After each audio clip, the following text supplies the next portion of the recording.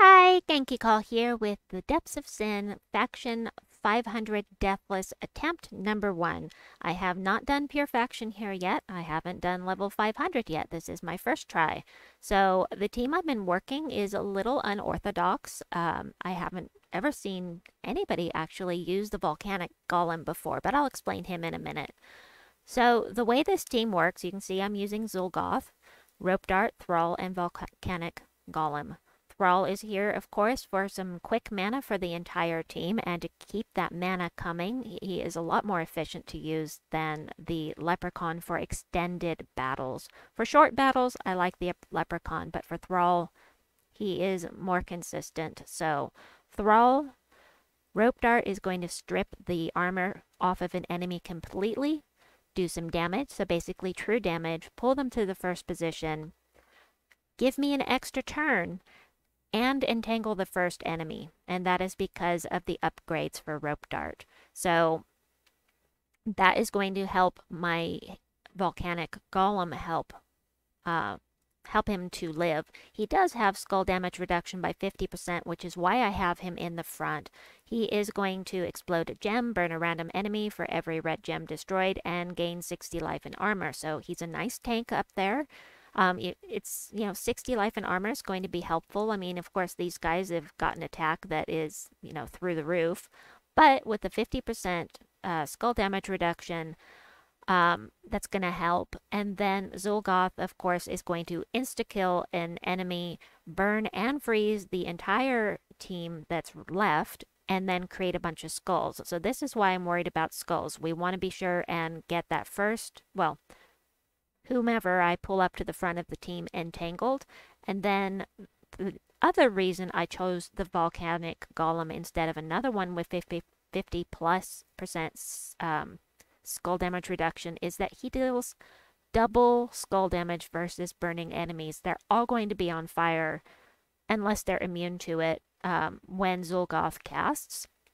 And if you don't have Sunspear or Slayer or Warlord or one of the classes that has Fireblade that will give you triple skull damage reduction, this is an option that you can use. And it's been working great for me. I do have Fireblade, but I need to level up some other classes. I'm using Tidecaller simply because, I like my visuals. Simply because of this third trait, explode a blue gem when matching 4+ gems. So basically, it's like the lightning strike from other classes that you get as a level 70 talent. So again, this is something that's for somebody who's a little lower level and doesn't have things leveled up to 100 yet. This is something that you can use, or even up to level 70. So Titan, customize, level 70, Lightning Strike, explode 1 yellow gem on 4+ gem matches. So Frost Mage also has that and a few others. But anyway, Tidecaller, it's all you have to do is trade it to get this. You don't have to get it up even 1 level. You just have to trade it. So anyway, this has been working great for me. I'm thinking that this is going to go swimmingly.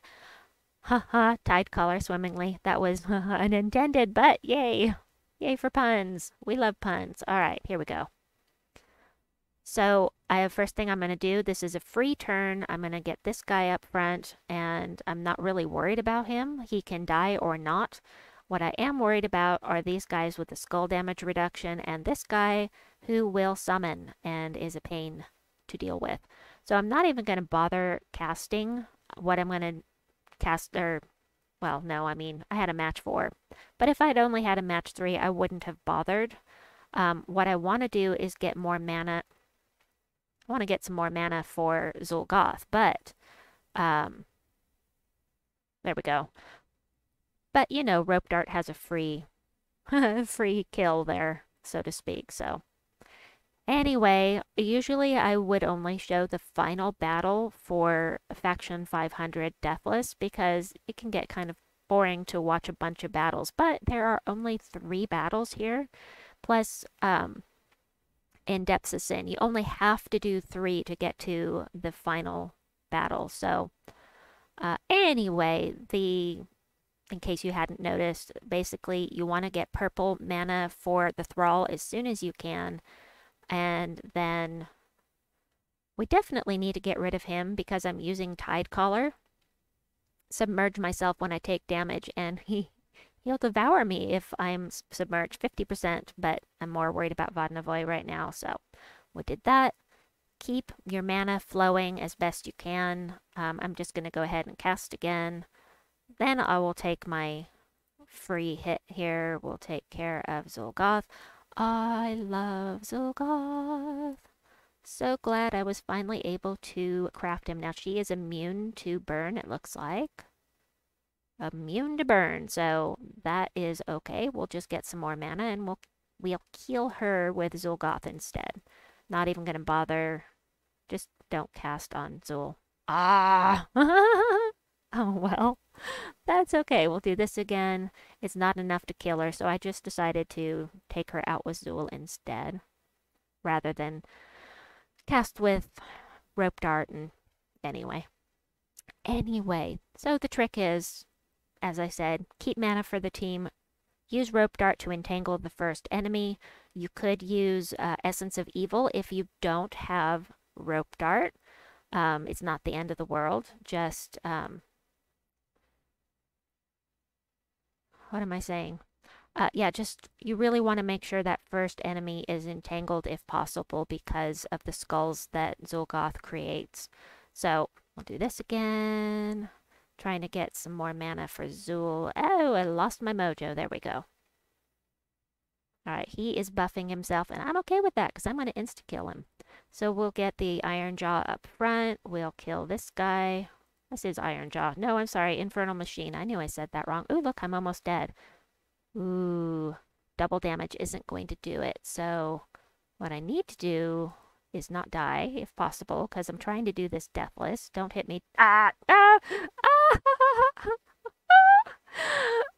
I have 2 hit points left. 2 hit points.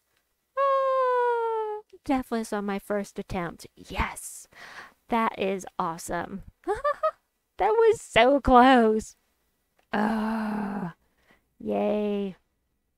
So, Faction 500 Deathless is done for Depths of Sin. Next up is going to be doing Pure Faction, which I'm not going to attempt right now. Doing Pure Faction at Depths of Sin is definitely iffy. And I'm not up to that right now. So, we'll put that off, but I should have some pets in here. Yay! More pets for Depths of Sin. Ah, and I can even upgrade it. So let's go ahead and do that real quickly. Let's see. Oh, wait. I forgot to show you something. I'm so sorry. My horde.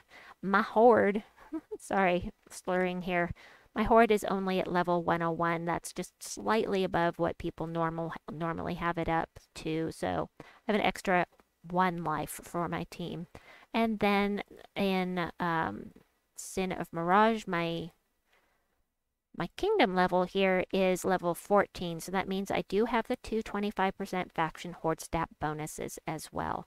So anyway, let me level up this pet so I can have it for when I'm ready. I can't remember what it's called. Semi-Deminaga? Semi-Deminaga.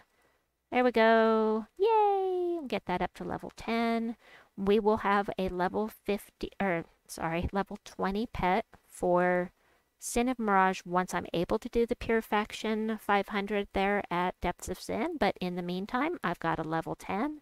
And, I'm 5 more gems and 1 step closer to another Orb of Chaos. So anyway, I hope that you have enjoyed this video. I will try to come up with a team that will work Faction 500 that doesn't use Zuul'Goth, for those of you that don't have Zuul'Goth yet. I don't know when that will be, but for now, I hope that you have enjoyed this video. Please like and subscribe, and we'll see you soon. Bye-bye!